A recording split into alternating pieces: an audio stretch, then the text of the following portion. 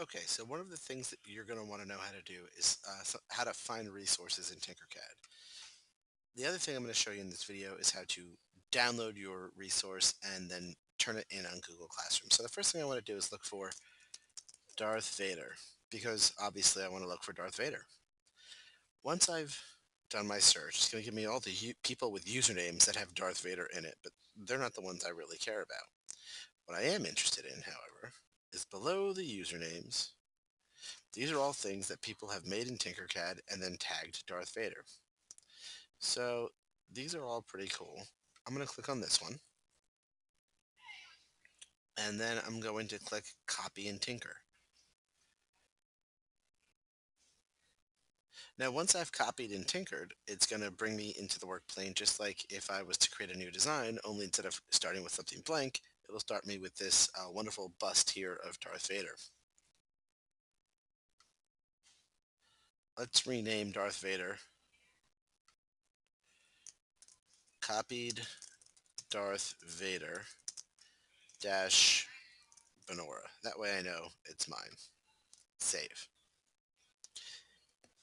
It'll refresh the page because it wants to now just show you what the new name is up here.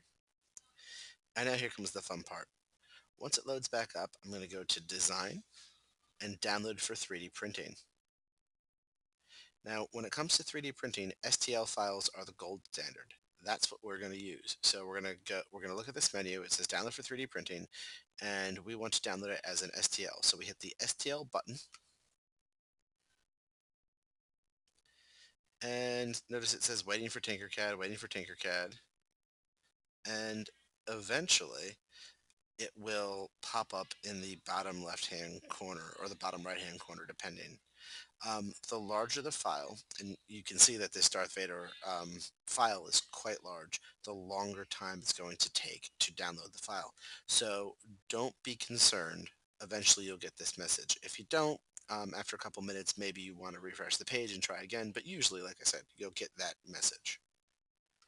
Now I go back to Tinkercad. Here's the more practice assignment. I'm going to turn in my Darth Vader bust here. So I'm going to click on more practice.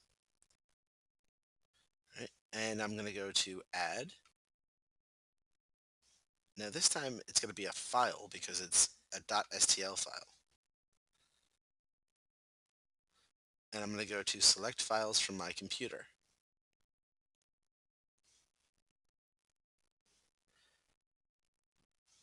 And there's the copied Darth Vader Benora.stl. Open. There it goes. And now I'm going to hit upload. Uploading 1 of 1.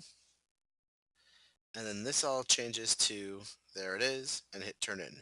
Now I will caution you, if you click that to open it, Google Drive's not going to know how to open it because it doesn't have the proper software to open it. It's not connected directly to Tinkercad. So it's going to look like this. Don't worry about it. That's exactly what it should look like.